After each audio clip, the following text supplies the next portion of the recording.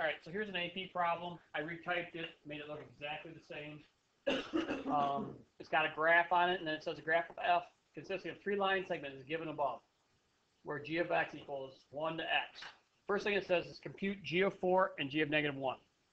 So I'm going to do the work up here. So g of 4 is what I would start with because it's the first one. It's 1 to 4. At least it's going the right direction, right? Yeah, so listen. I just need to find the area of these shapes,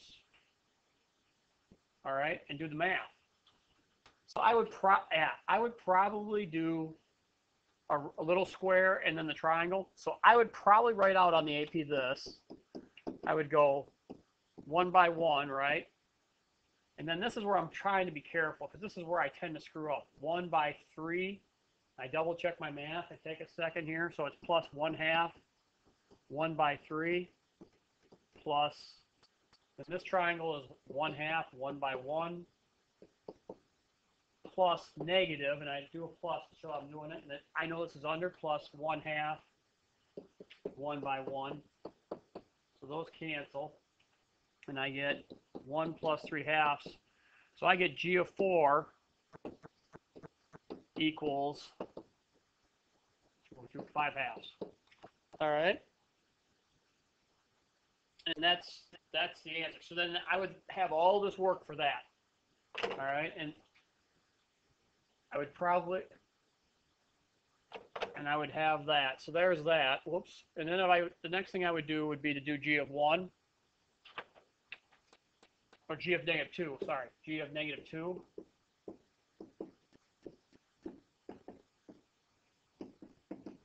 Now, I know it's going to be negative.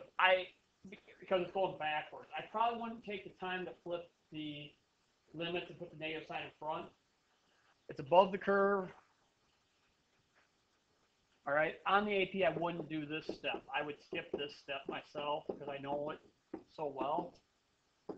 But I'm going to have this. It's going to be, so I would put negative 1/2, and then the base is 3. The height is 4, and I get negative 6. And g of negative 2 is negative 6. And that's the first answer. And it's, for the AP, these are each worth a point. Okay?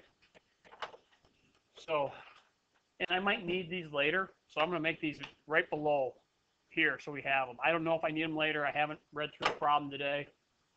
All right? But that is what's going on.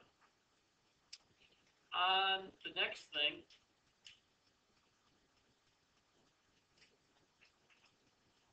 all right, it says find the instantaneous rate of change of g with respect to x at x equals 1. Guys, instantaneous rate of change, what do they mean?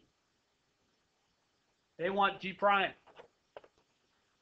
All this language means that they want you to find, g prime of x, and we've learned that the derivative of this, especially since this does not have a chain rule going on with it, this is just going to be f of x. So I would write that. I would go g prime of 1 equals f of 1 equals 4. And that is the answer for letter B, and that's the point. So that's worth 1. So we're 3 points in out of 9. Leaving 6 points in the last 2. All right?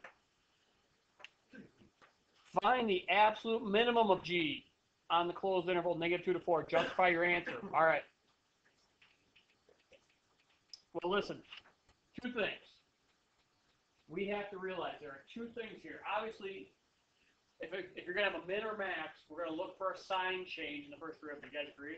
So the first thing I'm going to be real interested in is where is g prime equal to 0? That is not good enough, guys, because you also have to check both endpoints. So you should have 3 things happening here. One, first thing I would do is write, I want to know when g prime of x equals 0. I look at the graph. All right, I look at the graph, and x equals negative 2 and 3. Negative 2 is an endpoint, all right? And I would also then just do this. 3, I already know 3 is not going to be that, is not going to be a minimum, all right? Because what's happening? G prime at, here's what I would probably write, at x equals 3, G prime goes positive to negative. Guys, what do we know when it goes positive to negative? The max. So thus max.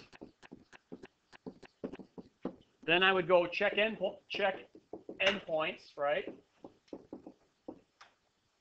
And if you can remember that, you don't have to write this, but if you remember, that's extreme value theorem, right?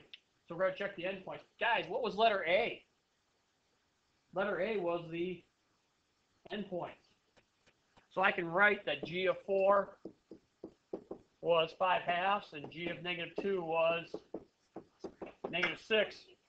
So the absolute minimum is negative 6 because, all right, because the one other max or min is a max, and it's the lowest value of the two endpoints. Boom. That's all, guys. And I'm not going to write that, but that's all I would write for a sentence. Interior analysis. Guys, they gave a point for this stuff that you considered 3. You know, that you thought about the middle of it. They gave you, oh my gosh, guys, probably just saying check endpoints to get the point. They wanted some analysis of the endpoints, right? And finally, they wanted you to have the answer to explain negative 6, all right? So, all right, that takes us through C. So I can write, what's our answer? Negative 6 by IVT, or EVT, extreme value theorem, because it was one of the endpoints. So let's do that as a note. Last one today is the second derivative of G is not defined at x equals 1 and x equals 2. How many of these values are x coordinates of points of inflection of G? First of all, let's go back. Let's go back to this thing and write that G prime prime of x equals f prime of x, right? We take the derivative of both sides. Now, everybody, you should be able to see that those derivatives are not existing because the left right hand and the right hand are not the same on either of those points. All right, so if I get rid of those, when do you have a point of inflection? A point of inflection occurs when G prime prime changes sign. All right? So at x equals 1, G prime prime goes positive and negative. All right, guys, then I would just write the word, and I would go down a line here, and maybe I can move this up so I have rhyme. Thus, a point of inflection, right? Now, I think you have to consider and write out some information. So, thus PI, thus point of inflection, okay? Why is 2 not a point of inflection? Because the derivative goes negative to negative. Thus, there is no point of inflection at 2. So, at x equals 1, because of the sign change of G prime prime is the answer. All right? So, you had to explain why this was, that you looked at this, you had to explain the sign change. Guys, the last point was explaining why this was not a point of inflection. Negative, negative. You had to say it. All right. So, yes.